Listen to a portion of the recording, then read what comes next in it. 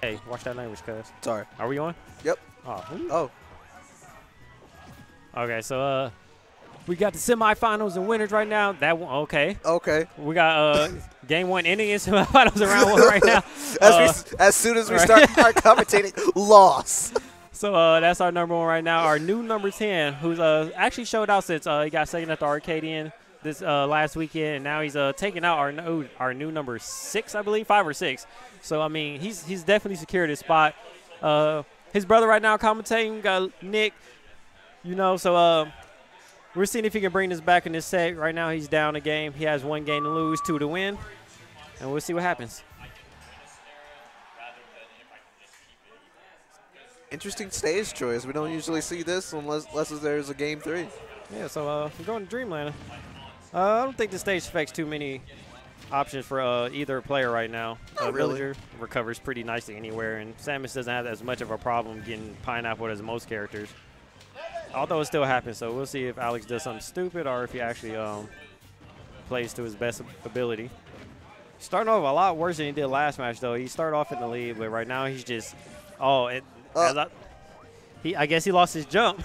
He didn't know it, so quick first stock took 30 seconds. Not looking good for Alex right now, or That1blakkkid. So.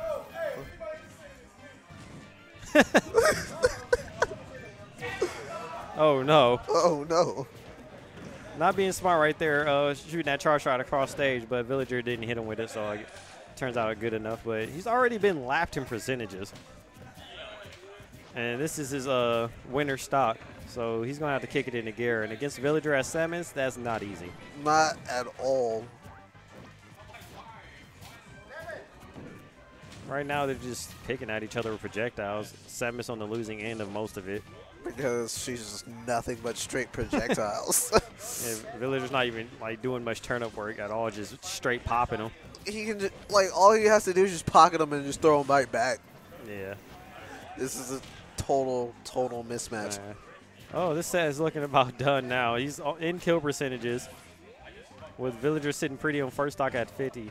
Honestly, I feel like Cody's just messing with him right now. I think he's just pelting him. He's making sure he doesn't fall for the Alex. Alex has been taking out names lately, only leaving a few at the top of the PR who's been there for a while. So, I mean, he's moving up, and that is it. Oh, nope, he had to jump, and that is it now. Nope, that's it. A quick 2-minute, probably 4-minute set.